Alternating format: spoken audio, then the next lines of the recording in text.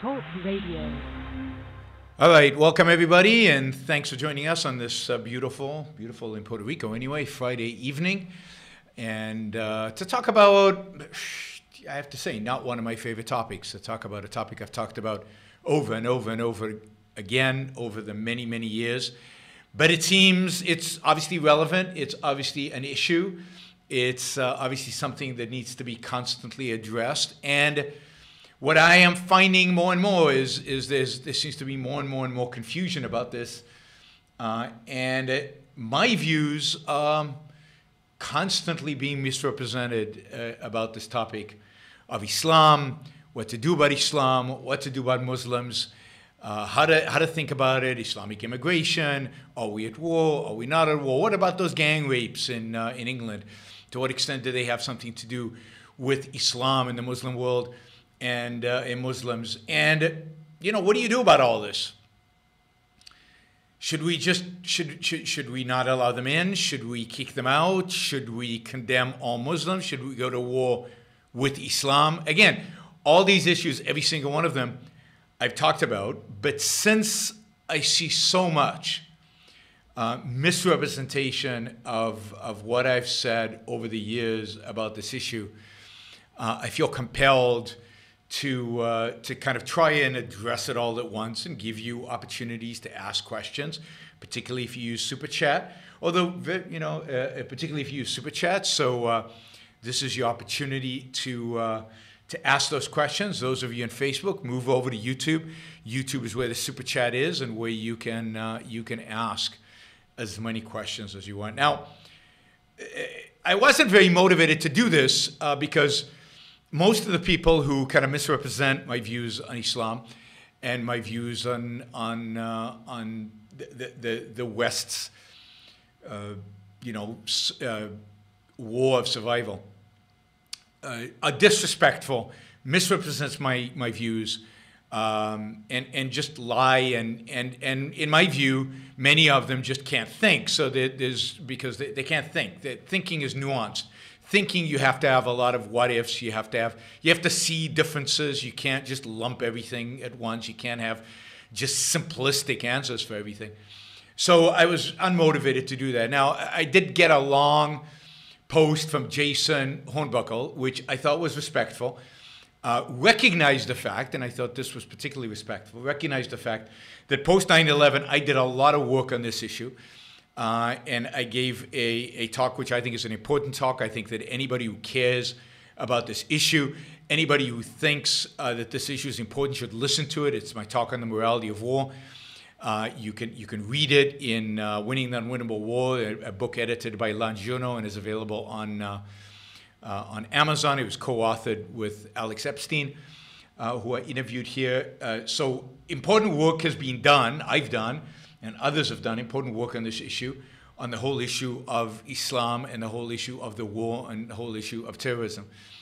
And at least I give Jason credit for knowing that. I would also add to that if you're really interested in this issue, I did a 5-part series on the history of the Middle East, which covers a huge amount of content about this topic. Huge amount of content. So I don't think you can understand what I think about this issue unless you've listened to my History of the Middle East course and thought about it, not just listened to it, but thought about it and how it applies to the modern times. And also I did another 4-section course on just the history of Islamic totalitarianism. Now, both of those courses are available as podcasts on Blog Talk Radio, iTunes, Stitcher, every podcasting app available to man, and on YouTube now. So there are no excuses. If you really are interested in my views on Muslims and Islam, go listen to those courses because they're comprehensive. They took hours and hours and hours to present, much more than I'm going to do today. And if you really want to understand my view on this issue, that's the place to begin. And if you really want to understand, in my view, Islam and its evolution over time, and what's happened to it, and how we got to where we are today, how the Middle East, how the whole phenomenon of Islam got to where it is today, I can't think of a better source than those two courses are. And again, if you haven't listened to them, it's a real loss. You should. And I think it'll give you a deep understanding of the Middle East, the context of the Middle East. And I don't cover the Israeli-Palestinian conflict when I talk about the Middle East. I talk about the rise of Islam and its consequences politically, militarily, terrorism-wise to the West. And again, specifically, there's a course on Islamic totalitarianism. So let me take that all as a context. Because, and then of course, yes, somebody, Alex mentions, I also did a lot of panels with Daniel Pipes. Some of them, not all of them, are available on YouTube. So just look them up. Yaron Brook, Daniel Pipes. I can't think of a better thinker on issues relating to the Middle East than Daniel Pipes. One of the best thinkers on it. There are better thinkers, but one of the best thinkers. And again, a nuanced thinker, not a crazy one size fit all. Let's condemn everybody and paint everybody with one big brush, which is not helpful, and it's not thinking. That's not thinking. So I want to read Jason's post. It has a lot of things that I think completely misrepresent my view, and Jason, I just encourage you to listen back to the podcast you're citing and listen carefully. Rather than, again, I think this reflects a superficiality of understanding and listening, and take it into the context of everything I've said about Islam, not just a soundbite here, soundbite there. I do all these podcasts extemporaneously, and to some extent, at least, I take into account a particular context that many of you have built over time with me. And if I say something, I expect you to understand that there's a context for it. But anyway, we'll go over this, and I'll try to answer all the questions and all the challenges he poses in this post. But really, and I'll point out where I think he's misrepresenting what I say. But I'm also eager to take questions from you. And again, some of the things I want to cover today is, what is Islam? Is it one thing? Is there an ideology named Islam? And anybody who identifies as a Muslim is therefore associated with that ideology?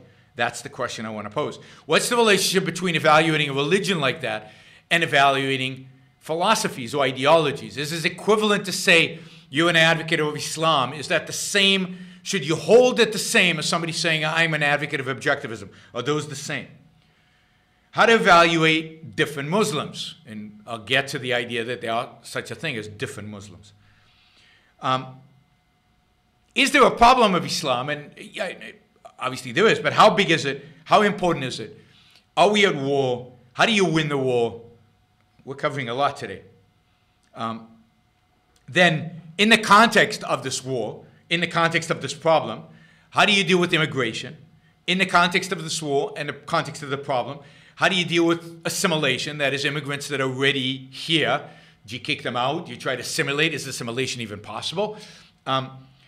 And then what do you do about something that Jason raises, the whole gang rape, the sex in Islam?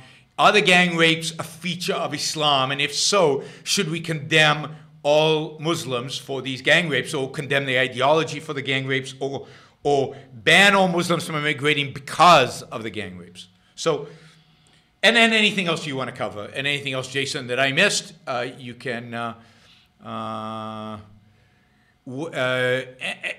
Anthony, I appreciate the super chat, but let's try to stick to the topic, because otherwise it's going to go all over the place. There's a ton to cover.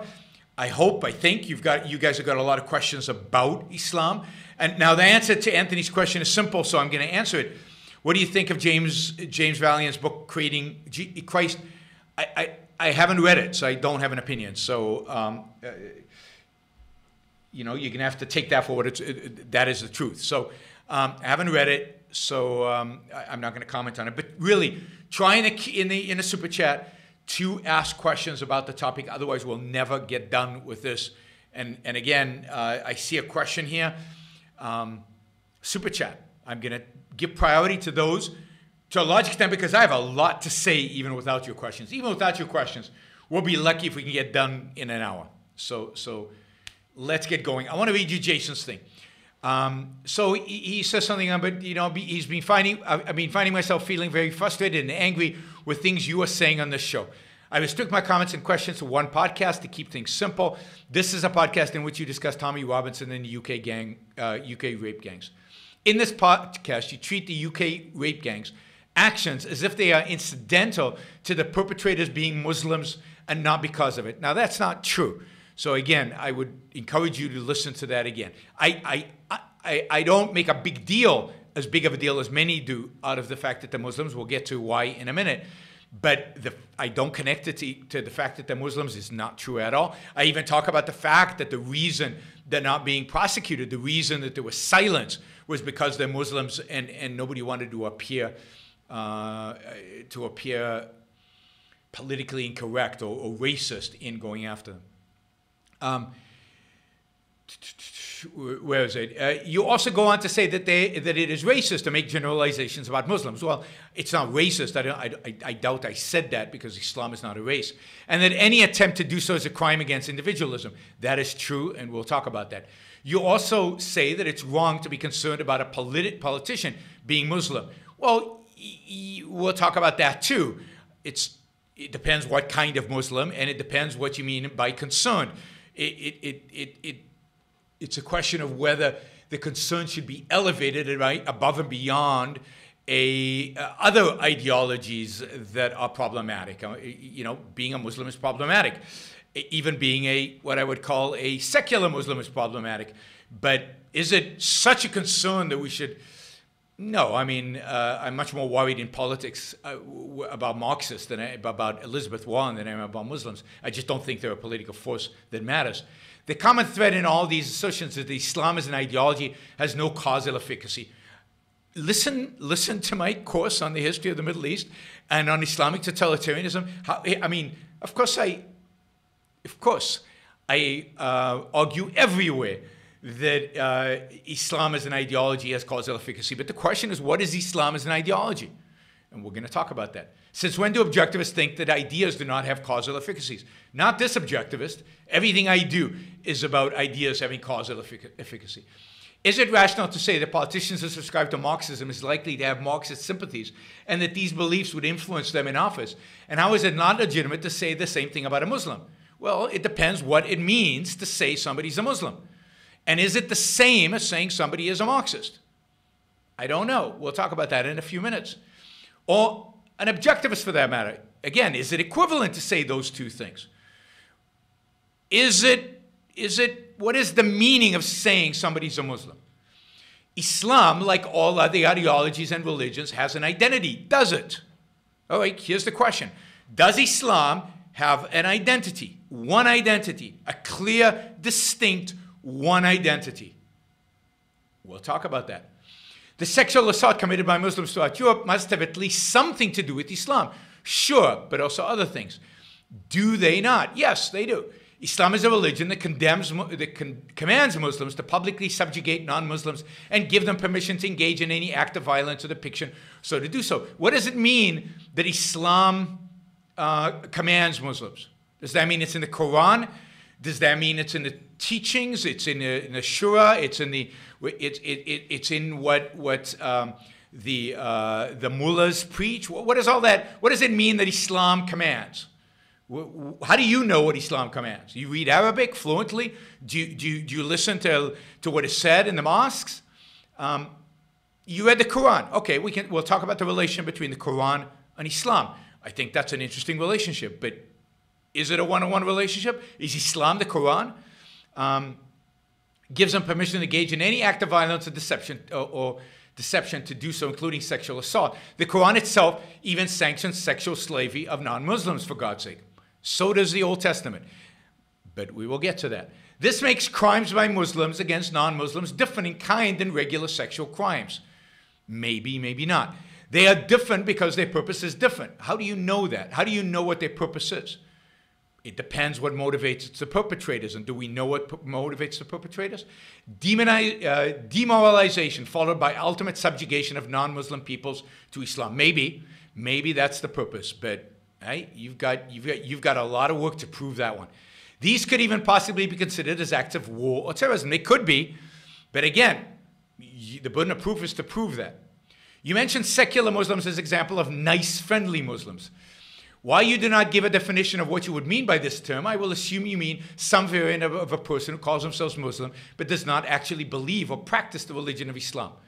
Such people exist, of course. Such people are not, however, beyond judgment as you claim. I never claim anybody is beyond judgment. Never mind people like that. I never use the word that people are beyond judgment. That's not in my vocabulary. We cannot judge them to be possible terrorists, but we can judge them for not having enough moral courage to renounce a vicious ideology that is at war with the West. True. To not denounce Islam in today's world, especially if you don't even believe in it, is immoral. Well, you have to be careful in what you call immoral and what isn't immoral. Immoral requires evasion. It requires a certain understanding of the world. It's not obvious to me that everybody, as you put it, who doesn't denounce Islam is immoral, and only functions to aid and abet the devout Muslims by giving Islam the veneer of respectability. That's all true. This aiding and abetting is evidence in the fact, all true, and by the way, I've said 1,000 times, this aiding and abetting is evidence in the fact that people continue to support Islamic immigration by pointing to those dishonest Muslims who are not really Muslims, all right? And yet, the existence of secular Muslims does nothing to change the existence of devout ones. Of course not. And we know that as long as there's a Muslim immigration, there will always be a certain percentage that put the Quran first. A very large percentage, way over 50%. Again, proof, you have to prove that it's way over 50%. That put the Quran first, or your interpretation of the Quran, or a literal American interpretation of the Quran. Over 50%. The number's high. I don't think it's 50%. Aggregate predictions like this are valid. I've not heard you discuss any of this, acknowledge it. That's absolutely not true.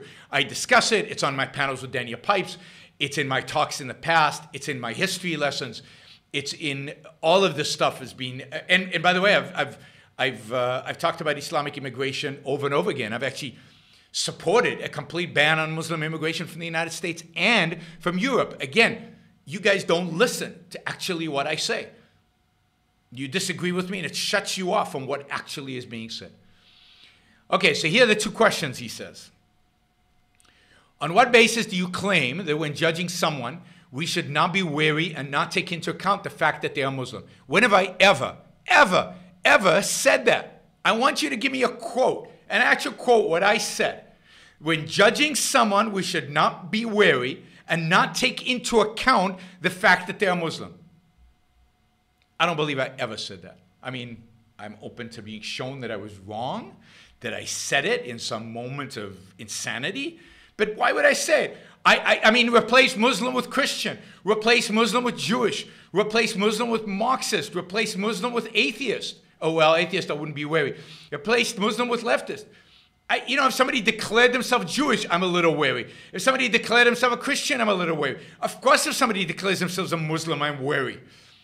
And I'm not making a moral equivocation between all those two. I'm just saying, you're stating, you took the time to write this long statement, so I take it that what you say you mean. I'd never say something like that, if this is true. How can we ever judge anybody for upholding ideas at all? Of course. That's right. But I never said it. Okay, if the sexual crimes committed by the UK gang rapes has something to do with Islam after all, then what possible moral justification can you give for allowing one more Muslim to immigrate to the UK? We'll get to that, and what is one more Muslim, and who is this Muslim, and what kind of Muslim is he to the UK? I say the safety of girls and women in the West is a value that completely overrides any alleged right of Muslims to cross a border and come from. I agree, and that's why I'm for banning all Catholic, particularly Catholic priests, from immigrating into the United States, because the safety of boys in this case and girls in the West is more valuable than the right of priests. And I would shut down the Catholic Church, take the Vatican away from them, and announce that Catholicism and the Catholic Church is closed for business, right? I might also ask if the attacks of 9/11 had something to do with Islam. What possible moral justification could give for allowing Muslims to immigrate to the United States? All right. That's a lot, right? And I know a lot of people have these questions because I see people going after me constantly on Facebook about these issues, misrepresenting my points of view. I think actually I think Jason has misrepresented them less than what they usually misrepresented, so I give him credit at least for that. But a lot of his formulations about what I say are just not true. So I would challenge anybody to quote me, to actually quote me. You know what that means. All right? Yes, I know. So Jason says global average of Muslims who believe the Quran is literally true is 70 to 90% range. I know. I've seen those statistics. But then ask them, what does the Quran mean? What does the Quran actually say? Does their interpretation of the Quran agree with your interpretation of the Quran? If you asked Muslims around the world if in their view it was okay to sexually molest non-Muslim girls, and that the Quran says that, whether the Quran says that, I am willing to guarantee that the number is not 70 to 90%. I didn't bring up my survey statistics on the Muslim world. But it's interesting. Yes, they know they're supposed to say that the Quran is literally true. I mean, a lot of evangelical Christians believe that the Old and New Testament are all literally true. How many of them understand what the Old and New Testament actually say? How many of them would say, yes, that's true if you actually proposition something from those books to them? Again, don't simplify. Don't simplify. Think carefully about what it is you're saying, right? Think carefully about what it is that they are actually advocating. Think what it is for a Muslim in Bangladesh to say, no, I don't think the Quran is absolutely true. Well, I mean, I can tell you what happens to Muslims like that in Bangladesh. Some of them find themselves dead. So beware, beware. Said says, I'm Lebanese, I would never visit Lebanon. It's a cesspool. Sure, but it wasn't a cesspool in the 60s. I would have gone to Lebanon in the 60s. I wouldn't have minded being in Beirut in the 1960s. Yeah, it's a cesspool, and there's a reason it's a cesspool. All right, we're going to back off of all the comments, and we're going to take this step by step. And again, you want to ask a question, super chat it. And we'll see where we get to. Okay, let's talk about what is Islam, which relates to this question about the Quran. And this is true of any religion. What is Christianity? What is Judaism? Is Judaism one thing? If somebody says to you, I am a Jew, what ideologically do you know about him? Now, we'll get to Islam. Islam is a little different, granted, but I want to make a certain point here. What do you know about him, even qua his religious beliefs? If somebody says to you, I'm a Jew, how much about his religious beliefs do you know? Not much. For example, is he a Reformed Jew, a conservative Jew, an Orthodox Jew, an ultra-Orthodox Jew? The differences just between those four is vast in terms of how they interpret what it means to be a Jew, what commandments they follow and what commandments they don't follow. It is a huge difference in how they live their lives, how they interact with other people.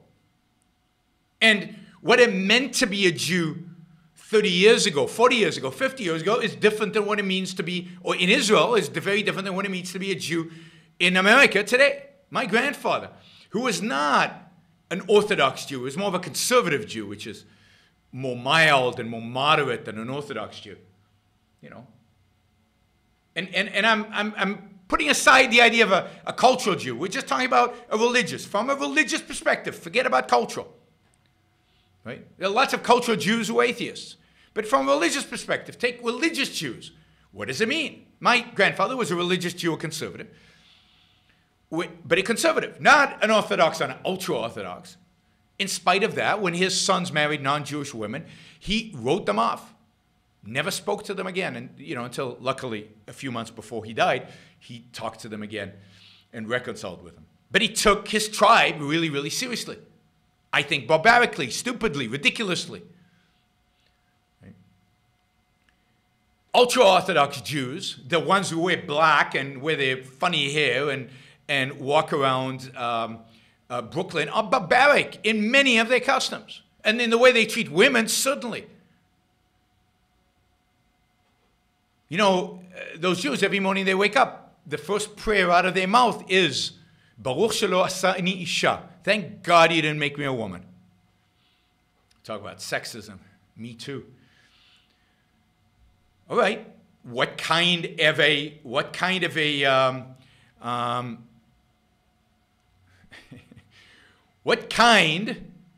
of a religion is that? So are we going to paint all Jews as sexists?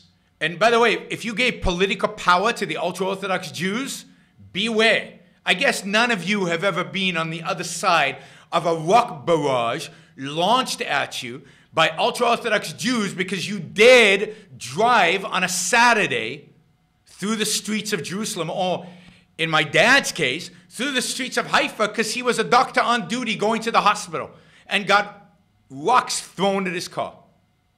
Right? Give those people political power? Forget about freedom. Forget about freedom. Now, because there are Jews like that, who, by the way, are moderate as compared to the Jews of the Old Testament, where God tells the Jews to take on little girls as sex slaves, where God tells the Jews to wipe whole people out, women, children, and beasts, so not a seed among them will remain. Okay. So, right? Listen, Jason. Instead of commenting, listen, right? So what does it mean when somebody says a Jew? What does it mean when somebody says, I'm a Christian?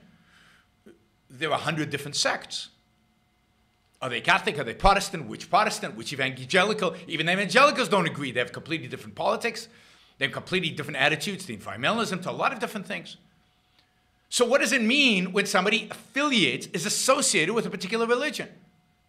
Now, all of the religions are irrational, quite irrational. It's all immoral. It's all in a 21st century to be religious, particularly in the West, requires an act of evasion. It requires to evade. But what does it mean, right? An objectivist, at least because I think partially because the philosophy is young, but also, you know, this is why, this is a good point. This is why Ayn Rand was so insistent that you only refer to objectivism to what she wrote. Because she didn't want multiple sects of objectivism one day. Right? What I'm arguing right now is not objectivism. It's, to the best of my knowledge, the application of objectivism to this issue, but it's not objectivism, because Ayn Rand didn't write about this issue. Only what Ayn Rand wrote is objectivism, because she didn't want multiple cults of objectivism, multiple groups of objectivism, multiple whatever of objectivism, denominations of objectivism. So when we talk about objectivism, it's a set thing. I mean, even Marxism, it's hard to tell. I mean, warning signs go off, certainly, but it depends on what kind of Marxist. And people today throw it around because it's sexy, which is horrible, right? Young people do. But yeah, you judge people based on the ideas that they hold. You certainly judge them, particularly older people. But what are those ideas? Can you just get those ideas from a label? Can you understand them? Can you grasp them? Do you know what they actually stand for just from a label? I want to know more if I'm going to judge a person. I want to know what it means to them, particularly when they're young. And particularly if it's something ambiguous, like I'm a Jew, I'm a Christian, I'm a Muslim. Now, again, all of that is irrational. All of that, particularly in the West, is immoral. But are they an enemy? Are they a threat? Is there somebody I should worry about? I need to know a lot more than just if they're Muslim, if that's the case. Now again, we'll get to immigration, I promise. I will answer your question, Jason, although I have already answered that question. That's why it's funny that you're asking a super chat question on something that while I was reading your statement actually said. I addressed this, and you know, that's why I said listen. People don't listen. It drives me nuts. So I don't know what Islam is. Islam is a religion based on a Quran, based on the teachings of Muhammad, which has certain principles. They pray 5 times a day. Mecca and Medina, important to them. You know, as an adult, you have to go there once. And there's a bunch of other prescriptions that involved with Islam. But then there are about 1,000 different interpretations of every single line in the Quran. There are multiple schools of interpretations of the Quran. that wrote after the publication of the Quran. The Ottomans did not practice Islam like the original Arabs did, and the Iranians never practiced it exactly like the Arabs or the Ottomans, and the Shiites and the Sunnis are different, and they all interpret that one book differently. Just like there are sects, Protestant sects, there are schools within Islam, with leaders, with teachers, with philosophers. Haven't been philosophers around in a long time, they used to be. There are different schools of Islam. There's a massive university in Egypt, which is a school of Islam, but the Muslim Brotherhood thinks that they are apostates because their interpretation of Islam, according to the Muslim Brotherhood, is wrong. So do you evaluate all Muslims based on the interpretation of the Muslim Brotherhood? Or do you interpret all Muslims based on Al-Qaeda's interpretation? Or do you evaluate all Muslims based on your interpretation? I don't evaluate Muslims based on my interpretation of Islam. I evaluate Muslims based on their interpretation of Islam. I do not treat a Muslim, a regular Joe Muslim from Egypt who hated the Muslim Brotherhood and has nothing to do with the Muslim Brotherhood, but prays 5 times a day facing Mecca. I don't judge him the same as I judge a Muslim Brotherhood. I don't judge him the same as I judge Al-Qaeda. I don't judge him the same as I judge Wahhabi.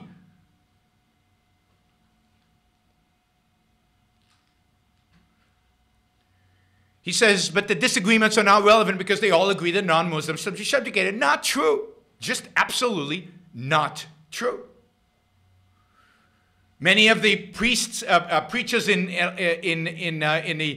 the school, the largest school in Islamic teaching in the world, in Cairo, don't think that all non-Muslims should be subjugated. The Muslims now, one of the things that makes me different than a lot of you guys, I think, is that I grew up with Muslims. Half my class at the university were Arabs. About half of them were Muslims and half of them were Christians. Many of them were girls in engineering school. Most of the people who worked for me when I was an engineer in Israel were Arabs, Muslims, many of them Palestinians from the West Bank. I've eaten in their homes. I've traded with them. I've done business with them. I've fought. Well, I fought against them, but I fought against them. I've actually been in war with Muslims, right? Killed them. But I've also had Muslims in my tent during basic training. Because some Muslims who pray 5 times a day, facing Mecca and Medina, actually fighting the Israeli army. Not many, but there are a few. What do you make of them? What do you make of the fact that the lead FBI investigator, one of the lead FBI investigators, trying to catch the Al-Qaeda before 9/11, trying to catch them, investigating in Yemen and investigating Al-Qaeda, is a practicing Muslim? Does he want to subjugate all non-Muslims? No, he doesn't. He wants to live in America, and he wants to pray, and he finds some solace in his religion. Now, do I think that's stupid? Do I think that's irrational? Yes. Do I think he should be kicked out of the country as an enemy of the United States? No. Do I think that because he prays 5 times a day and because he reads the Quran and knows it really well, because they learn it by heart, do I think that is an act of treason against the United States, which is what you're implying? No. Context. Context is everything. So you can't make generalized statements like that. And you can't just take a survey and say, by the survey, I can judge everybody who claims to be a Muslim that he wants to subjugate me. Now, again, I've said something about immigration. We'll get to that in a minute. So none of this is to imply that I support mass immigration into Europe, because I know somebody will listen to the first 10 minutes of this and say, oh, Yaron loves Muslims, because that's how people who listen to this. How do you know that he doesn't want Islam to eventually replace our political system? How do you know? How I know about everything? I ask him. Now, he could be lying, but anybody could be lying. And I don't take any more than I take an ultra-Orthodox Jew wearing the black stuff as necessarily. Now, them, I'm wary of, because they are ultra-Orthodox, and they wear it on their clothing. They tell us exactly what they want to do to us. This would be like Al-Qaeda wearing special clothes. But I don't immediately assume every evangelical wants a theocracy, although some of them do.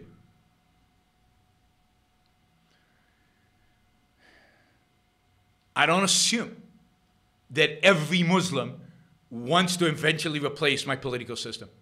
I mean, I know Muslims who vote Republican. I know Muslims who vote Democrat. I know former Muslims, because one of the guys who hounds me on Facebook claims that Muslims are beyond fixing. So there's no point ever talking to one because they're always Muslims. And I know Muslims, former Muslims, who are objectivists. I mean, one of them has flown in now twice to Okan from Dubai.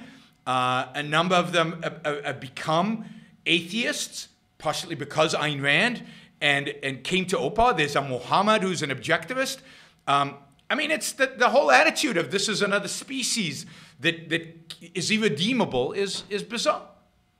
I take them at their word, and I watch them. Is there any evidence to suggest that the, 2 to 3 million Muslims in the United States want to replace the U.S. government with a caliphate, with Sharia law? No. And if you actually go and do surveys, what you'll see is in America, as compared to Europe, they assimilate fast. They might come here with all kind of primitive, barbaric ideas, and those ideas very quickly dissipate and go away. That they become much more secular, that they become much more American as time goes on. Just like everything else, America assimilates them. And there have always been questions about these things. Look, there was a huge campaign about JFK. Don't elect JFK because his real allegiance, not alliance, his real allegiance is to the Pope. It's to the Catholic Church, not to America. Now think about that. Today, we would never say, oh, if you're Catholic, you can't become president because what you really care. But wait, when a Jew runs for presidency, they will say we can't elect a Jew because his real allegiance is to Israel, not to America. That's what the anti-Semites will say.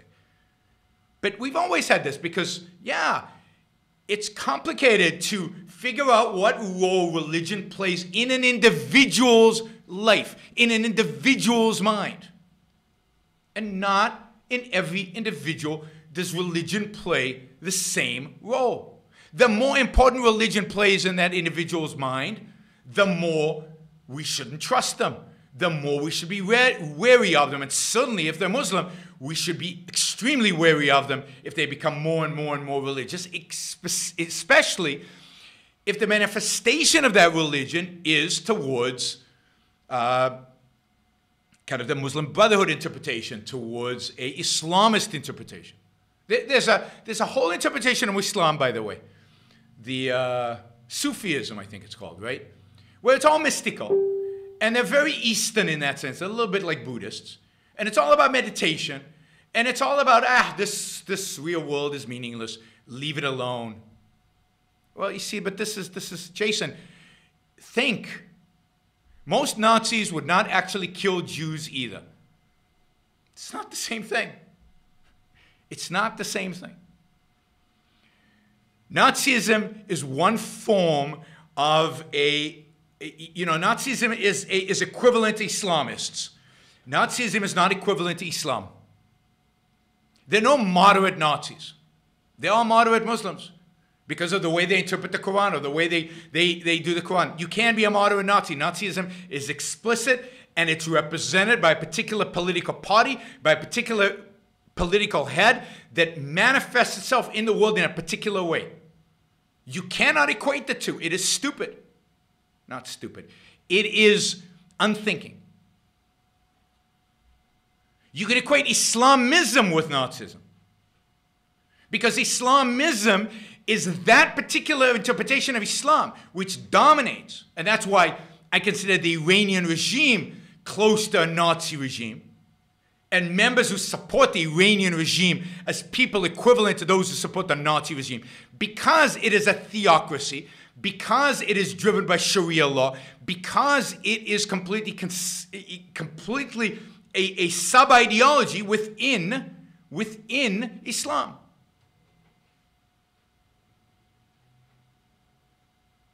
Yeah, the Nazis That's right, they're Nazis who want to be away from Jews but don't believe in killing them. That's right, that's why I don't believe in what? In arresting all Nazis.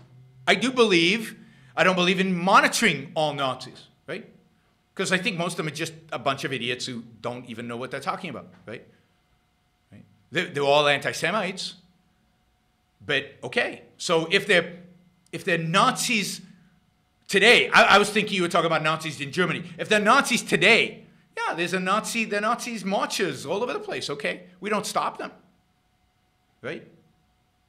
If they start advocating for killing Jews, you put them in jail.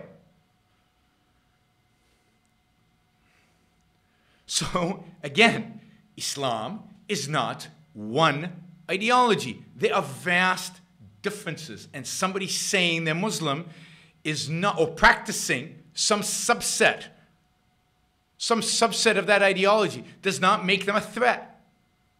Now we'll get to the fact that we're at war and what do you do when we're at war, because there's a certain sense in which it's not our job to differentiate. And I accept that, and we'll get to that. But first, listen to what I have to say. So you can't evaluate all Muslims the same. You just can't. You can't evaluate bin Laden as the same as the guy who did construction for me, who, yes, he prayed, but he loved Jews, he loved doing business with Jews, and he didn't want any political power. He just wanted to make a living and go home and put food on the table for his wife and kids, and he wanted to basically be left alone. And he prayed 5 times a day. And he didn't join PLO, and he didn't join Hamas, and he isn't going to blow himself up because he likes his life too much to blow himself up in a suicide bombing. You don't equate the two the same.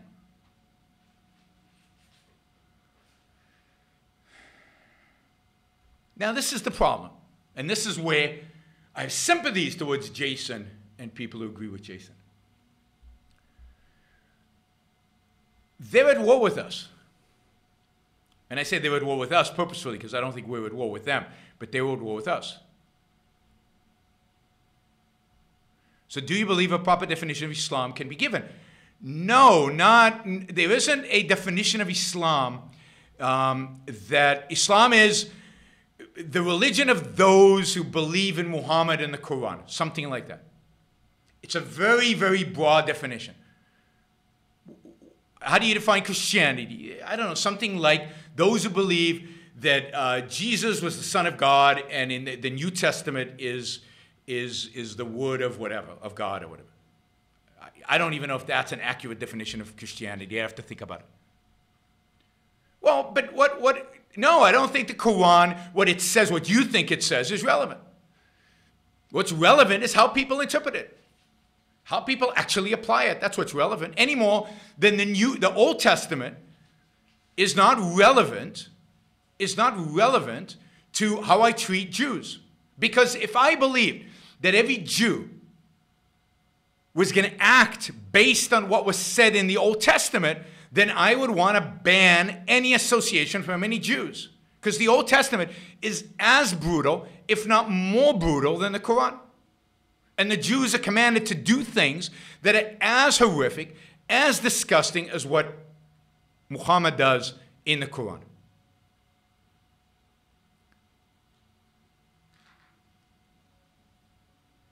Not all Christians believe in original sin.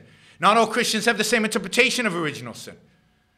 That's why there are millions of sects of Christianity, because they don't all agree on almost anything. And Jews, no two rabbis agree on what the Old Testament says. So yes, there's a framework in which you can understand them. And it's important. And the fact that they all believe in God, they all believe in a book, makes them all irrational, and you can judge them qua that. But in terms of actually engaging with them, and actually figuring out what to do with this, what to do with them, you can't just say, because you're a Christian, this is what you are. I've met Christians who say they don't believe in original sin, but they think they're Christians. I mean, this is the point I've made 1,000 times. I'm not a theologian. I don't try to tell other people what their religion means. I let them tell me what it means to them. And I judge them based on that. And if it means to them the subjugation of all non-Muslims, then they're my enemy, and I want to try to shoot them before they shoot me.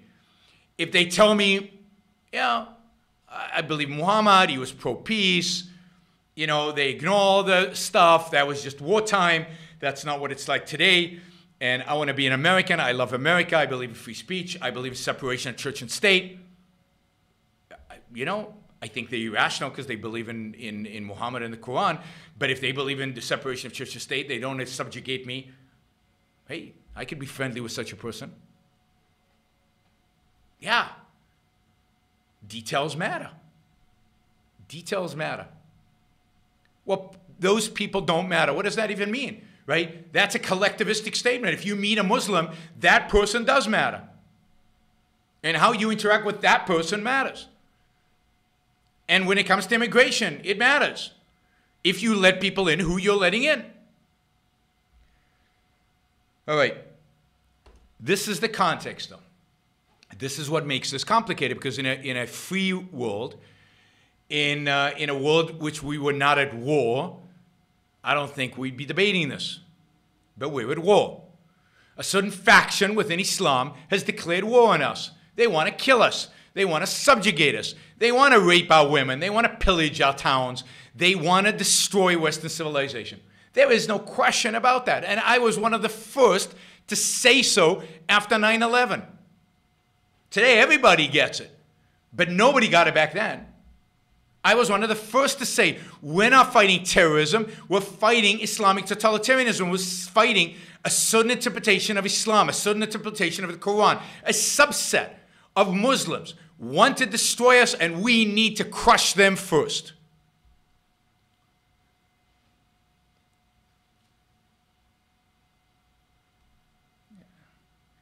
And that's the context in which this becomes a problem. And look, anyway, that's the context. They attacked us. They attacked us in 9/11 clearly, but they were attacking us before. They've really been attacking us since 1979, when our embassy was taken by Ayatollah Khomeini and his thugs in Iran, when the first new Islamic totalitarian regime was established. It inspired Islamic totalitarian groups and organizations all over the world. And since then, they've been at war with us. An explicit war. Now, Jason says they've been at war with us since the 8th century. Please, don't pretend I don't know history, right? Give me a break, right? Go back and listen to my history of the Middle East, right? Go back to listen to my history of totalitarian Islam. There's a very big difference. So here we are, and we're at war with this group. This group wants to kill us, wants to subjugate us. And our leaders refuse to acknowledge that fact. Our leaders across the West, in the United States, George Bush and everybody else, refuse to acknowledge the fact that we're at war, refuse to acknowledge the fact that there is an enemy, refuse to acknowledge the fact that this enemy is linked to Islam, that it's inspired by the Quran, that it's inspired by Islamic teachings.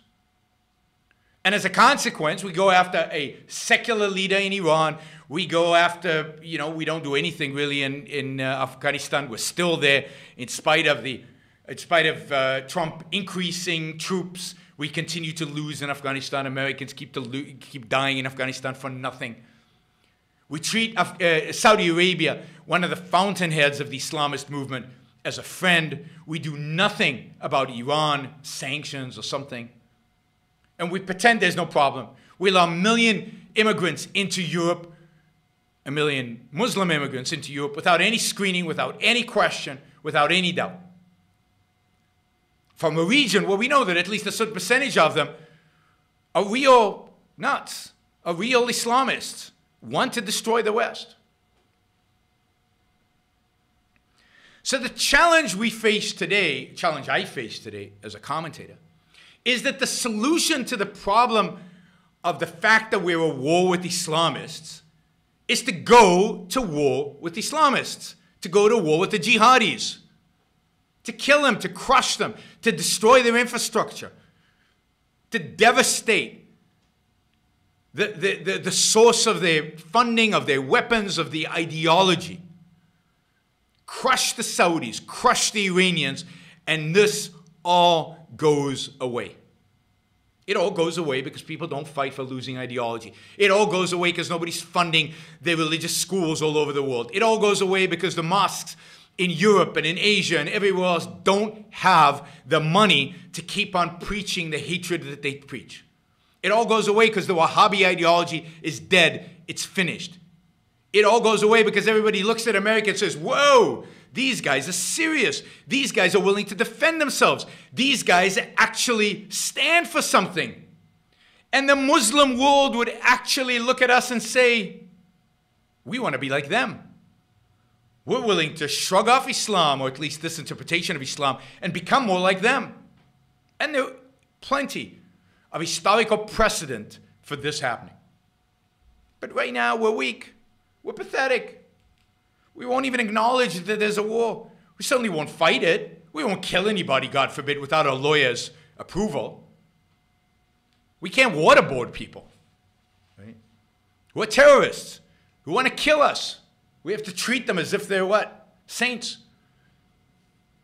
So we're in this, or some of us are in this impossible situation. I know what should be done. I know how to win this war. I know how you do it, but nobody's doing it. So what you want, what everybody else is saying is, and by the way, everything else to me is secondary. Immigration is secondary. Assimilation is secondary. Everything to do with Islam and Muslims and jihadis is secondary to defeating them, to crushing them, to eliminating the threat. Because after you eliminate the threat, everything else is your attitude towards it changes. And even when it comes to physically defending America, banning Islamic immigration is not going to safeguard us. If they really want to hurt us, they will find ways to hurt us. I don't know. I mean, it's just a side story, but this is a true story. I just read about it. A couple of Americans biking in around the world. They went on a bike around the world. And, you know, they were treated well everywhere they went, and they were riding through the stans in Central Asia, and mostly they were treated very nicely by Muslims in these stans. But then they were noticed by a group of young men, and they noticed they were Americans. And so they purposely took their van, turned around, and rammed into the bicycles and killed four bicycle riders, 2 of them Americans. Yeah, they're going to kill us. Particularly if they think they can get away with it, particularly if the American government, that was in Tajikistan, particularly if they can get away with it, particularly if the American government won't defend us, particularly if the American government won't penalize those who kill Americans, particularly if the American government does nothing about Iran, does nothing about Saudi Arabia, these people feel emboldened. They can get away with anything, and they do.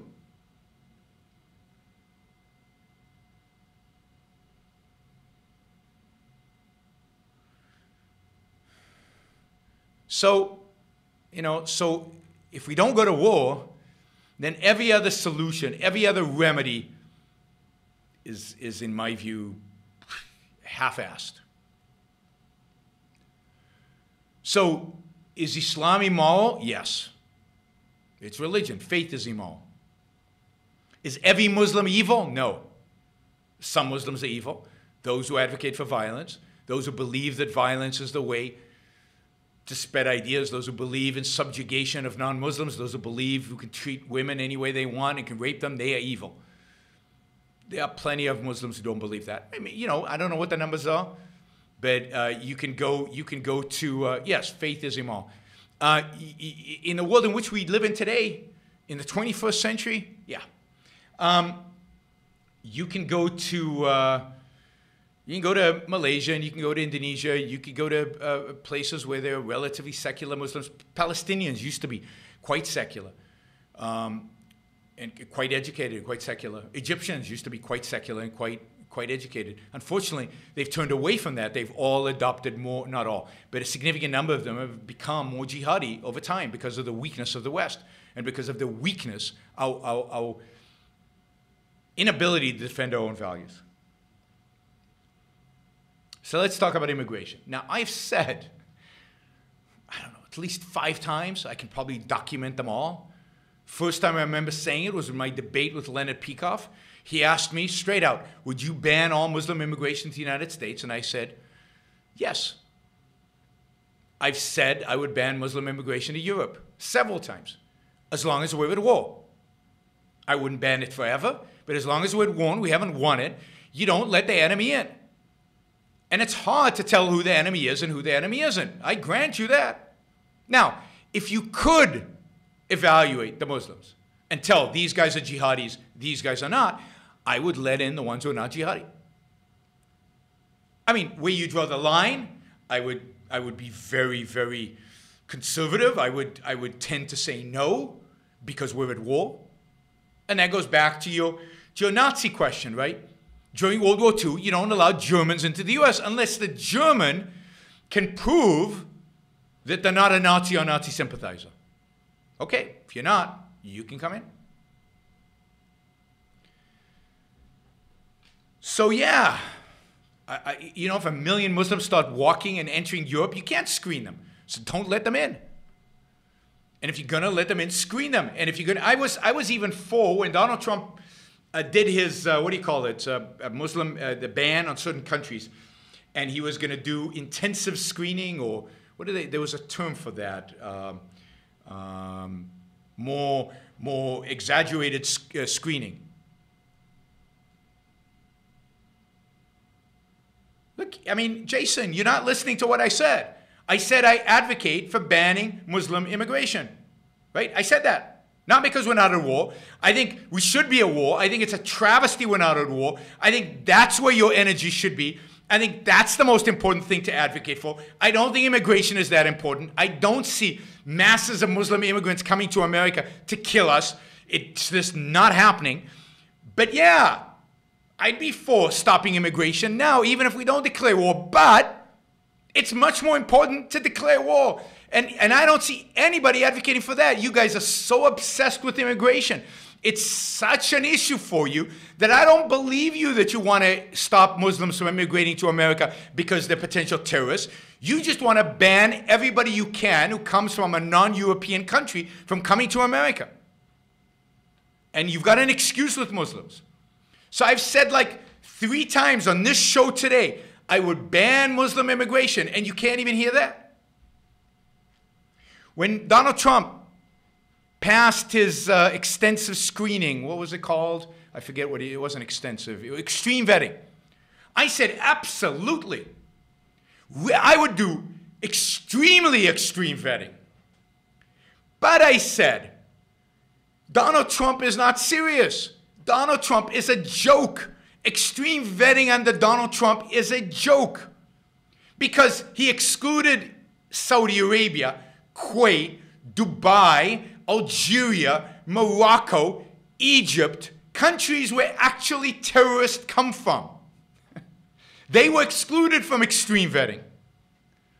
So I argued at the time, go listen to those shows, they're on Blog Talk Radio, they're on iTunes. I argued that if you're going to do extreme vetting, do it for all Muslim countries, all of them, particularly those where we know terrorists have come from, like Saudi Arabia.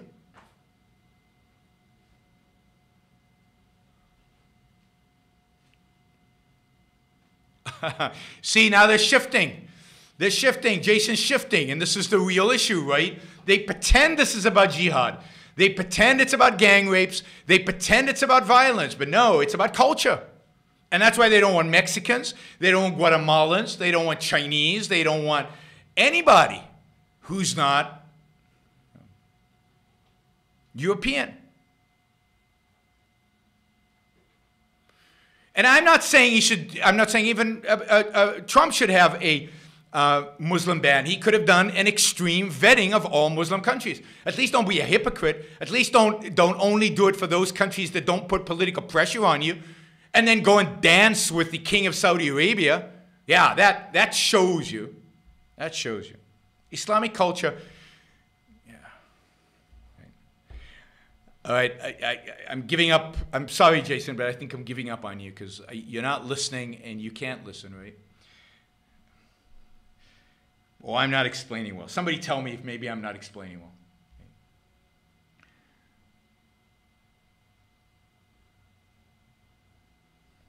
All right.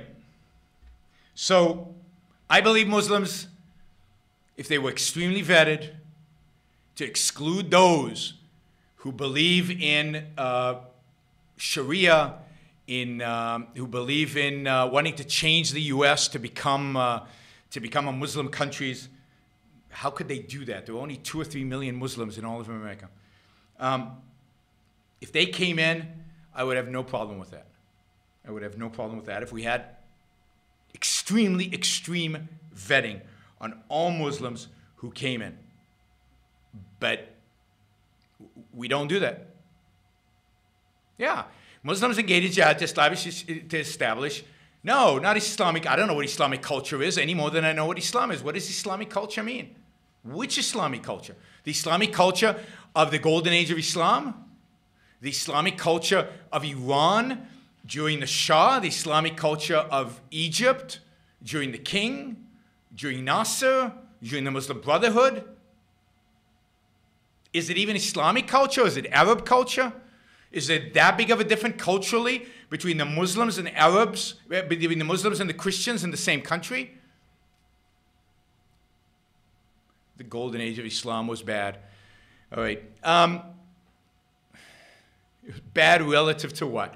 I'll take it over the dark or Middle Ages of Christianity any day. And in some ways, in terms of respect for ideas, I take it over many periods in human history. It means Islamic theocracy. So if they advocate for Islamic theocracy, it's easy, right? They're enemies. They're part of the enemy. It's a war. You don't let the enemy in. That's easy. But you're not going to do that. Nothing's going to happen until you declare war. So stop obsessing about immigration. Start obsessing about the need to go to war. Assimilation. I believe Muslims can assimilate. I see no proof that they can't. In America, all the statistics show that they assimilate quite well. They don't assimilate at much of a slower rate than other groups assimilate. So I have no problem in a free society for immigration. Again, as long as they're not the enemy. As long as we've defeated the enemy, we've crushed the enemy, we've pacified the enemy.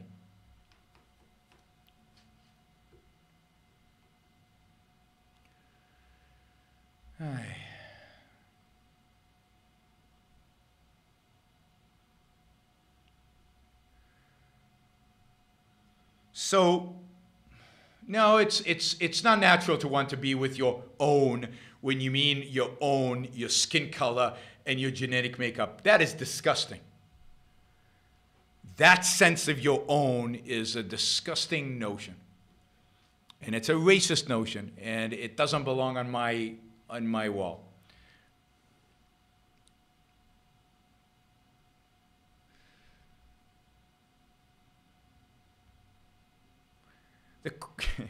Yeah. All right. As I said, I think there are lots of different types of Muslims. There's certain Muslims that have to be killed. There's certain Muslims that have to be excluded from all civilized activity. And there are other Muslims that one would embrace, just like one would embrace Jews and Christians. And to lump them all in together is collectivism. It's to take away the essentials of what it means to judge. You judge a human being.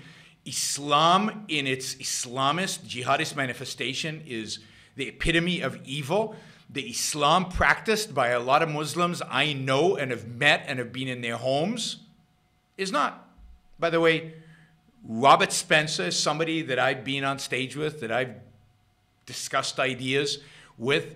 I think he's wrong on certain things. I think he is an authority. He's not as much of an authority in Islam as he thinks he is. He's a good Catholic boy. And he's wrong. He's wrong about many things about Islam. So let's go to the gang rapes. Because I find it interesting, again, that while people are saying everything about the gang rapes is caused by Islam, I don't see anybody saying, or very few people saying, everything about the child molestation by priests is about Catholicism.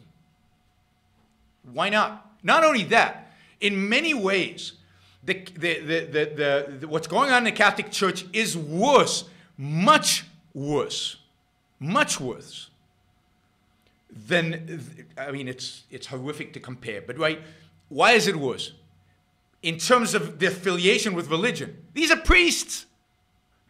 These are representatives of the religion. These are people trust because of their affiliation with the religion. The gang rapists in England are just horrible, barbaric, subhuman people. They come from horrific, backward, primitive cultures. Inspired, they rationalize. They use Islam to rationalize their behavior. It's not that they are reading the Quran and saying, oh, I could go rape some girls, and they go rape girls. No, they rape girls, and they said, yeah, I remember there's a passage in the Quran that justifies this. And that's how they rationalize it to themselves. These are evil, horrible, disgusting people who come from a culture where this is tolerated. And that culture is a Pakistani culture. Again, I'm not painting all Pakistanis like this, but there's a subculture within Pakistan where this is allowed, expected. And it's legitimized through religion. With the priests, they're the religious practitioners. They're the people representing the religion in their world.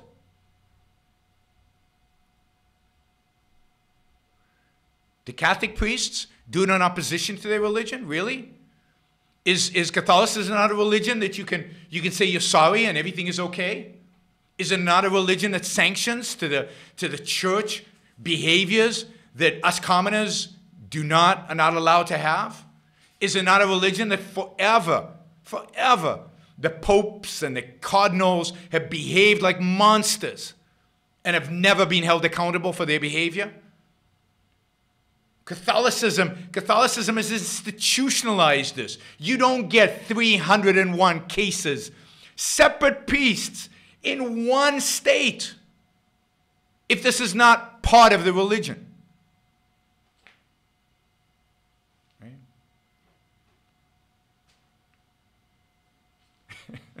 So it's not written in the book, but it's sanctioned by the person who talks to God, the Pope. So it's, oh, that's not part of the religion. But it says in the Quran. It says in the Old Testament.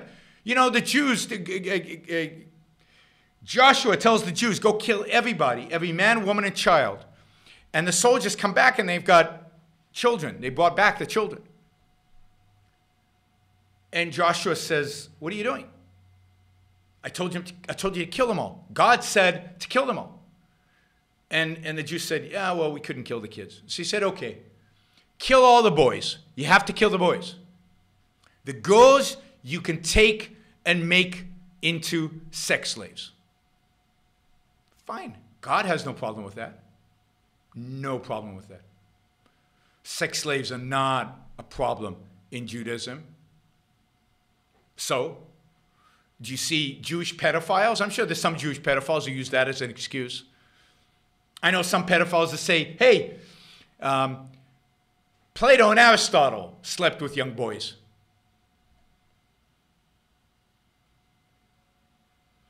I'm sorry, I can't differentiate. I actually am much more pissed off about the Catholics than I am about the Muslims, because not that I justify anything. I mean, they should all hang. They should all they should all, I mean, I believe that rapists should get the life in prison, throw away the keys, live on bread and water. Bread and water. But priests are educated. They are sophisticated people, supposedly.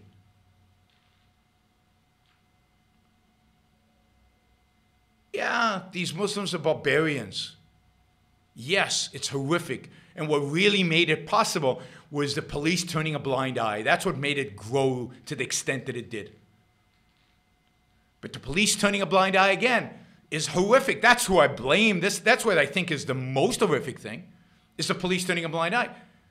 But in the Catholic Church, it was the Pope, the man who speaks to God, turning a blind eye.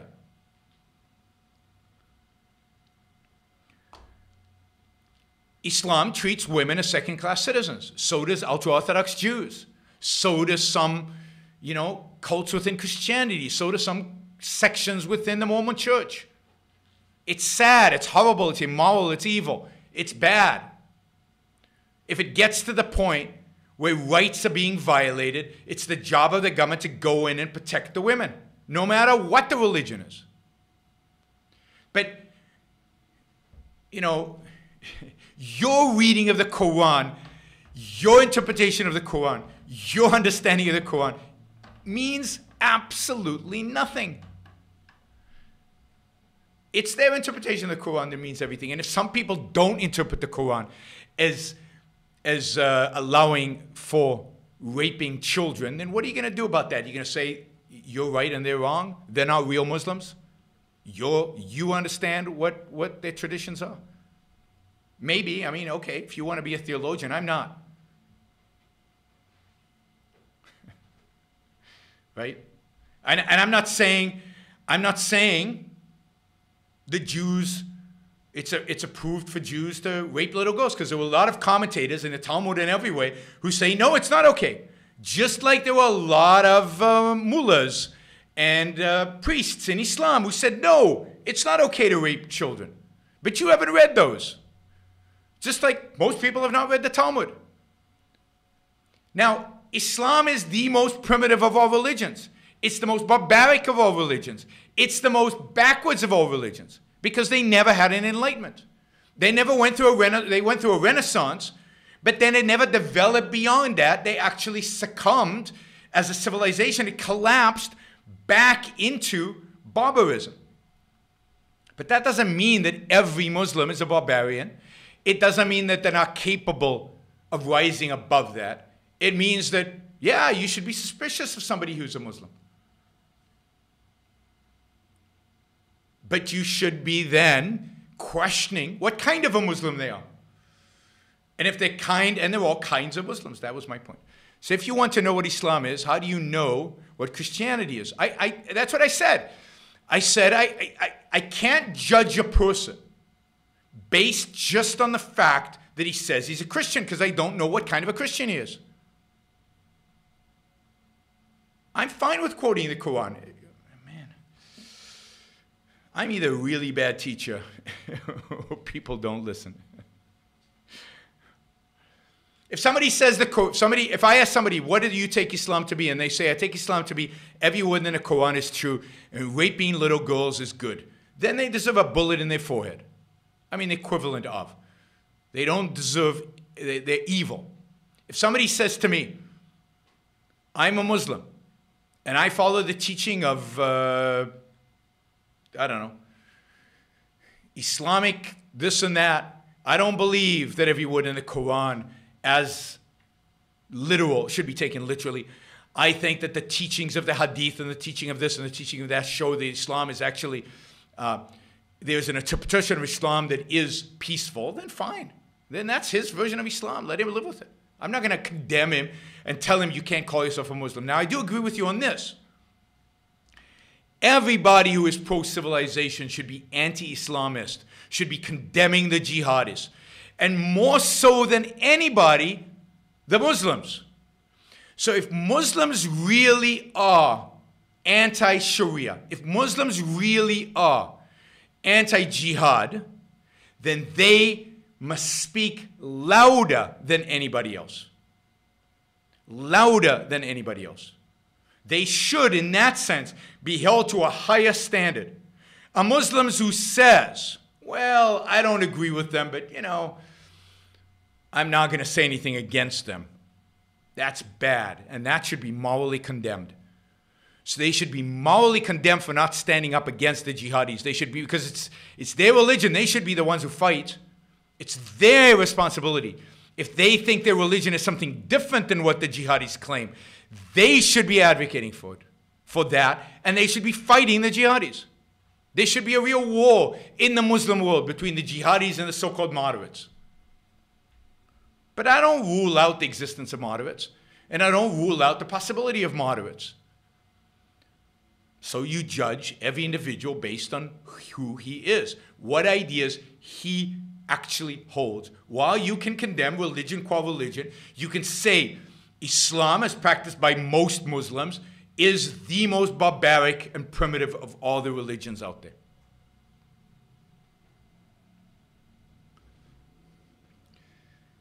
And I challenge you guys. I challenge you guys to go travel. Go meet some Muslims. Because I don't think most people know what they're talking about when they talk about Islam. Because they've never, or Muslims, because they've never met a Muslim. And they haven't studied. They read the Quran and they think they know everything. But study what Muslim thinkers have written about the Quran and how they interpret the Quran and how they think about the Quran. Not what Bin Laden says. Bin Laden is one interpretation. You should know that too. But he's not the only interpretation. So as I said, I'm fine with extreme vetting.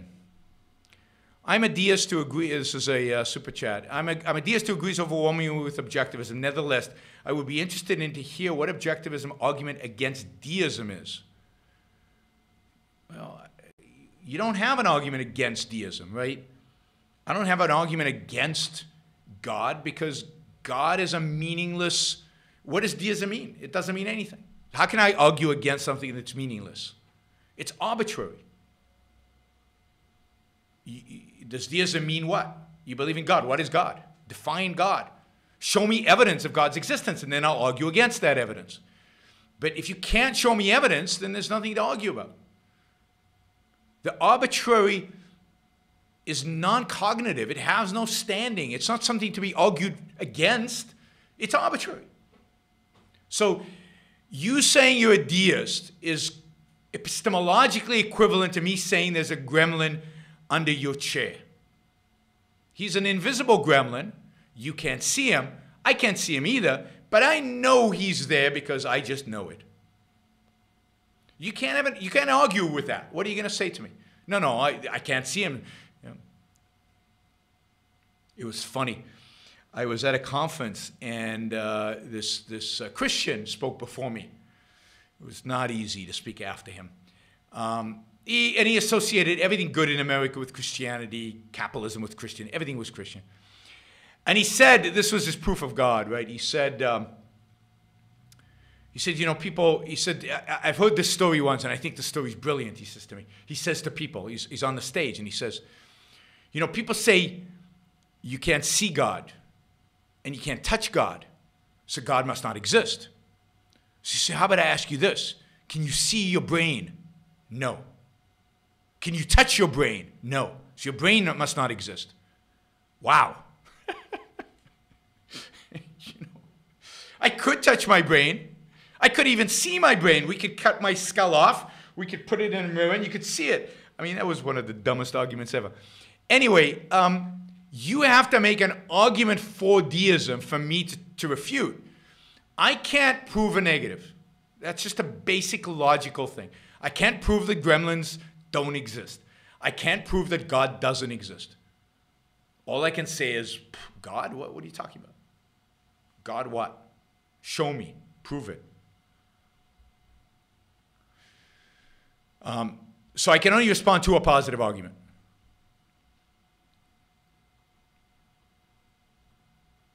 Oh, I'm familiar with the arguments for the existence of God. Right? A God, some God, you know, whether it's an argument for, you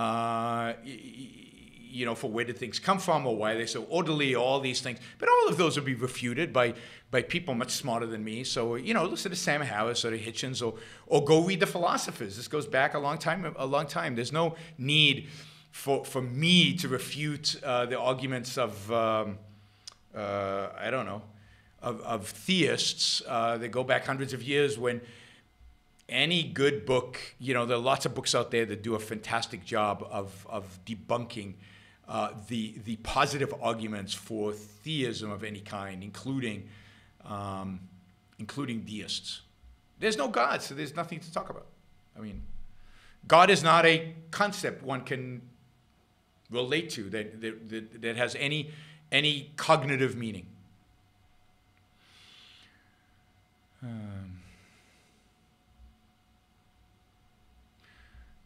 All right, so bottom line is, while Islam in general, is the most barbaric and primitive of all religions, while more Muslims advocate for call it a fundamentalist approach to Islam, than Jews or Christians advocate for a fundamentalist approach to Islam, to Judaism, or to Christianity. That does not mean that any particular Muslim is a bad person, any more than it means that any particular Christian is a bad Christian. Now, it does mean it in a probabilistic sense, but one does not judge individuals probabilistically. The problem in the world today is not Islamic immigration. The problem in the world today is not Islamic culture. The problem in the world today is the unwillingness of the West to fight a proper war. And the left here is to blame for a lot of this, but so is the right. It is George Bush's weakness. It is the weakness of the neocons. It is the weakness of those who pretend to stand for America. The unwillingness to define their enemy clearly, and an unwillingness to crush that enemy. Their willingness to appease the Saudis, to appease anybody. Yes, America has and the West have no self-esteem. I believe that the greatest enemy the West has today is not Islam. Indeed, I don't think Islam will win. I don't think Islam has any chance of winning. It is so primitive. It is so barbaric. They will be wiped out in minutes if the West decided to wipe them out.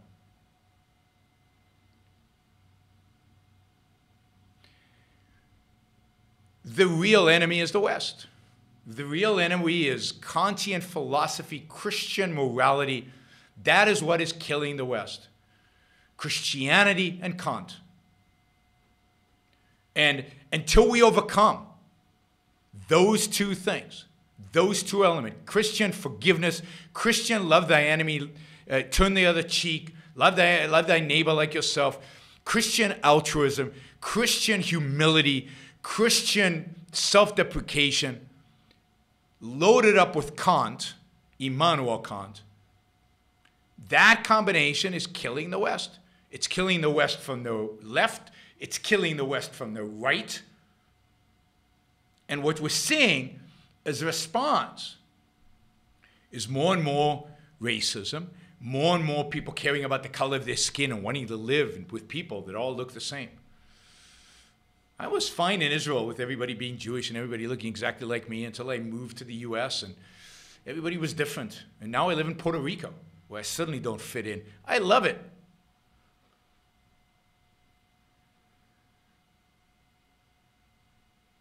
All right. So you can't judge a particular person based on some generalization you have made based on reading a few books. And the war we're at is not against Islam. It's not against a religion. It's against one interpretation of that religion. If it's against Islam, do we bomb Malaysia? Do we bomb Sudan? Who do we bomb first? Who do we go to war with?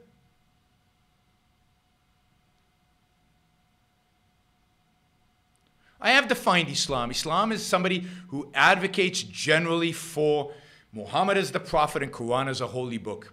But it's not any specific interpretation of the Quran. And it's not any specifically views on what is written in the Quran.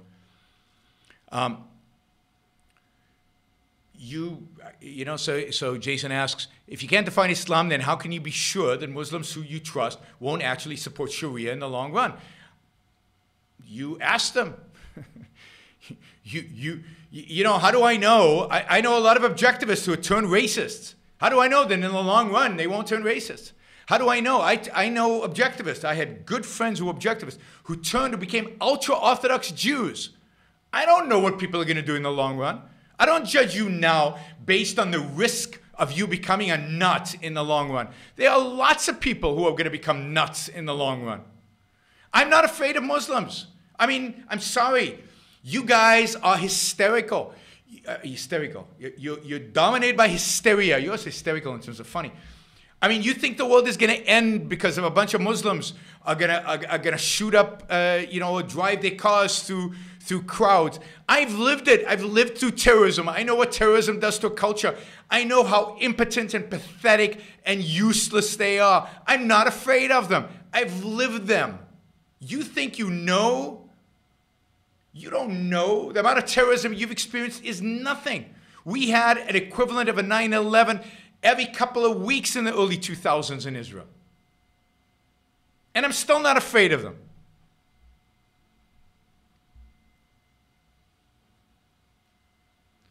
What is the large Islamic sect that is against establishing an Islamic state? Can you name it? I can't name it. They don't have a name. But not everybody in the Muslim world, particularly not every American Muslim, I'd say a majority of American Muslims, are against establishing an Islamic state. And when ISIS established itself, very few Muslims around the world affiliated themselves with them. Very few. So even those who say maybe they want an Islamic state, when it comes down to the nuts and bolts of it, they're not going to fight with the Islamic State. They're not going to acknowledge the Islamic State. They're not going to sanction the Islamic State because they're not barbarians.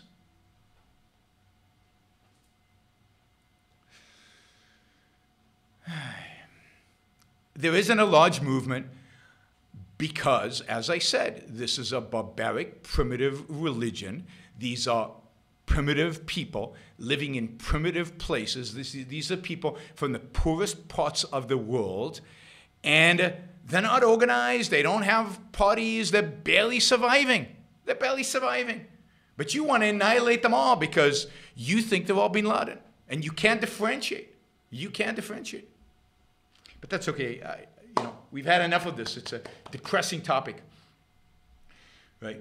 Yes, and they lie. So does every bad person lie. There's nothing unique about Muslims in terms of lying. Everybody lies who's a bad guy and who wants to attain bad ends. They all lie. Lying is not unique to Muslims. It's unique to all evil people. And some Muslims are evil, therefore they lie. And anyway. All right. What do we got here?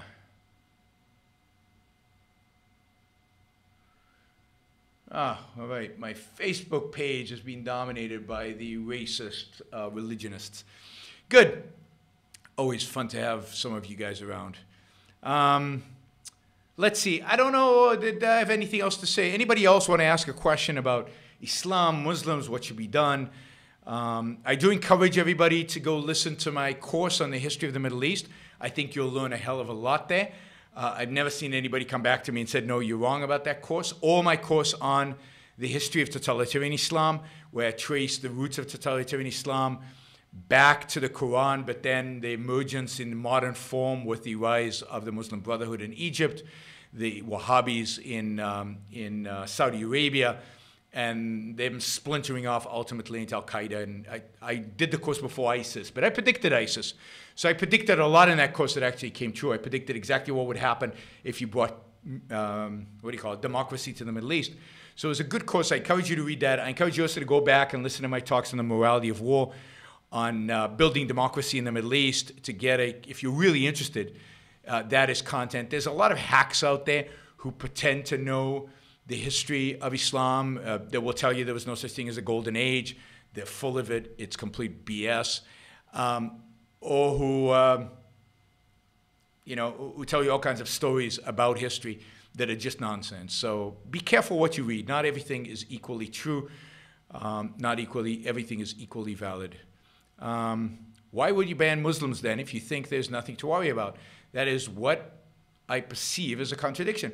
I would ban Muslims because we're at war with a certain sect within Islam, and because it's very, very difficult to differentiate as a state, the solution is while you're at war is to ban them. Now, to the extent that you can develop, and I think these things can be developed, extreme vetting processes where you can differentiate between those Muslims who are a threat and those who are not, I would be for that. I don't think the U.S. government does it today. I don't think they do it under Trump.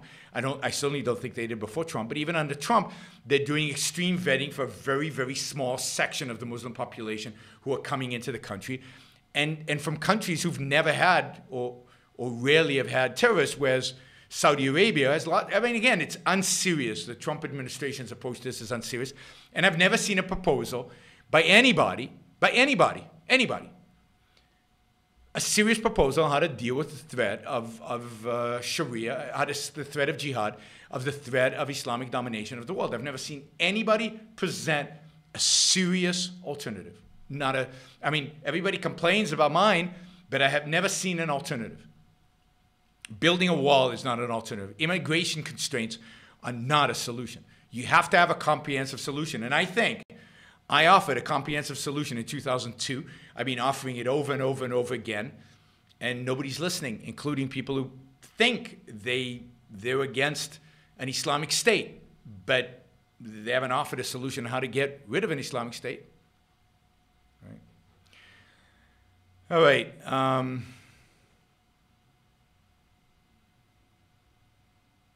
Somebody says Muslims never go to Europe, countries where there's no welfare state. What European countries have no welfare state? Every European country has a welfare state. What you really mean is they don't go to countries where the country is not offering immigrants extra welfare. That's true, but that's not only true of Muslims. That's true of everybody who's trying to go to Europe, who's poor, is going to go to Germany and Sweden because they offer the most, the best stuff for an immigrant. Poland doesn't give you anything if you're an immigrant. They still have a welfare state, but they don't give you anything. And other Eastern Europeans are too poor to offer anything. So what do you expect? Immigrants are going to go to where there's money, both money in terms of jobs. Hungary, which doesn't allow immigrants in, is a poor country, barely survives, barely produces anything, is quite poor, wouldn't survive. I mean, what's his name? I forget the name of the guy who runs Hungary. Wouldn't survive if not for the European Union subsidizing them. No immigrant is going to want to stay in Hungary. They all want to go to Germany, which is rich, where there are lots of jobs, and where they give you a check and offer you free housing. So yeah, incentives matter. Incentives matter. Japan has no migration. It also has a dying population, a shrinking economy, a pathetic future, and Japan is horrible. And it's horrible that it doesn't allow immigration. And the fact that people bring up Japan just shows me that it's not an issue of Islam, because it's not like the Japanese are afraid of Muslim immigration. The Japanese are racists, and they don't want non-Japanese to be in their country. And that's pretty disgusting and should be called out as disgusting and horrific. And there are really, really bad economic consequences to that. And they're paying those consequences. But that has nothing to do with Islam. It has everything to do with the racism of Japanese culture. All right, I am going to wrap it up here. An hour and a half on Islam is way too much for me. Thank you, Jason, for provoking me into doing this. I don't think you're particularly satisfied with my answers, but that's okay. I'm not here to satisfy you. I'm here to tell the truth. The truth. And I was going to say as I see it, but that is the truth. Based on everything that I know, based on the context of my knowledge, everything I said today is the truth. All right. Thanks, everybody. And I know hopefully some of you learned something from this. I hope many of you enjoyed the show. If you did, and if you think people out there can learn something from the show, please share it. Please like it. Please support me, my ability to do these kind of things by not just by asking questions. Super Chat helps. So Jason not only asked the question, but then supported my answers by asking Super Chat questions. Many of you did not. You can go to Patreon and support me through Patreon. You can go to PayPal, paypal.me/Yaron Brook Show, and make a one-time contribution. And you can come on board tomorrow when I am on with Amy Peikoff, and we're doing the Yaron and Amy show. We will be talking about, what are we talking about, Amy? I can't remember. I sent you a couple of audio. Oh, we're talking about the free speech issue raised by Trump's comments about the press being the enemy of the people and the response of the press. So we'll talk about that. Some of you will be happy. Some of you won't be happy with my response and Amy's response. What is the other? I sent you another article, Amy, that was, and I can't remember what it was. Anyway, we've got a bunch of good content to talk about tomorrow. That'll be at 2 p.m. Eastern Time. 2 p.m. Eastern Time, the Yaron and Amy show. I'm hoping we don't do too much on Trump. We'll do the free speech stuff on Trump. I'm hoping we do stuff that's not related to Trump as well. The other article I sent Amy was not about Trump, but I don't remember what it was. Amy knows, and I will find out before the show tomorrow. Oh, Elizabeth Warren. Yay, we're going to have so much fun with Pocahontas. We are going to have a blast with Elizabeth Warren tomorrow, my favorite politician, the woman that I can't wait for Elizabeth Warren to run for president. It is going to be so much fun. She is better than Bernie Sanders. She's better than Hillary Clinton. She's almost as entertaining as Donald Trump. Wow, this woman is a nutcase and an intellectual. She's smart. She's no dummy. So, it's great to have Elizabeth Warren running for president. Let's take all the disguises off. Let's take all the pretense off. Let's put up a true, dishonest, ideologically nutty leftist, a real leftist fascist. Let's run somebody like that for president. So we're going to have a blast. Tomorrow. And by the way, Elizabeth Warren, if you missed it, identified as a capitalist. She loves capitalism. Yes, we're going to have a lot to talk about tomorrow, Amy. This is going to be fun. All right. Thanks, everybody. I'm going to go and rest up a little bit, get some sleep. I work. It seems like I either work or run errands all the time. All the time. I get a little bit of rest from 10 o'clock to midnight when I go to sleep. All right, I will see you all tomorrow with the Yaron and Amy show. Don't forget to join us. Don't forget to support Patreon. We're really close to 500, really, really close to 500. I'd really appreciate if some of you would help us get to 500 before the end of this month. It's less than one person a day. We could probably do it just tonight if just some of you who are not supportive of the show and getting all this stuff for free, just go on there and contribute $2 a month. And we would be in 5 minutes, we would be there. So I'd really appreciate your support. And go Red Sox, best team in baseball by far. They're crushing it this year. They might have the best year they have ever had in history. I'm going to go see the end of the game. Bye, everybody. See you. Oh, nobody told me if the picture quality was better today than usual or not. I don't think it is. So let me know. I'm curious. If anybody can email me or send me a text or tell me on Facebook or something, was it better or not? I don't want to talk. I don't want to do a round two about what is Islam. I don't think you know. I mean, and you're not thinking about it right again. And I don't think it's important. I don't think it's important because you don't judge. What your definition of Islam is not going to dictate how you treat other people. It would be silly. All right, and I'm done with the topic, right? I've covered it from every angle. I've talked about it for now 17 years, 16 and a half. I'm sick of it. It's not a pleasant topic. I'm sure it'll come up. Oh, it appears, good news, it appears I'm going to be doing a panel discussion about this topic, related to this topic, with Douglas Murray. You know Douglas Murray, the British intellectual, in London in September. Me and Douglas Murray on stage. You know his book about the death of Europe. I am really looking forward to it, and it should be really interesting. We're going to be talking about who killed Western civilization. And first we have to agree on what Western civilization is. And Douglas Murray's sharp, so I'm going to go, it's me and Douglas Murray on stage with a moderator, and she's really sharp, the moderator. Claire, I forgot her name now. Anyway, that should be a great event. If you are in London, if you're in England, you should come on the train in. It's going to be on a Friday night, so you can spend the night in London, have a weekend there. You can even fly in from the U.S. to that event. So please come. I'll have more information about that within a few days. We're just looking for a venue, for a hall in which we can host this, and then we'll make this final, declare it, and get the marketing rolling. But me and Douglas Murray, we're not debating, we're discussing. We're discussing. We're having a civilized discussion about ideas where we might disagree or might not. All right. See you guys. Bye.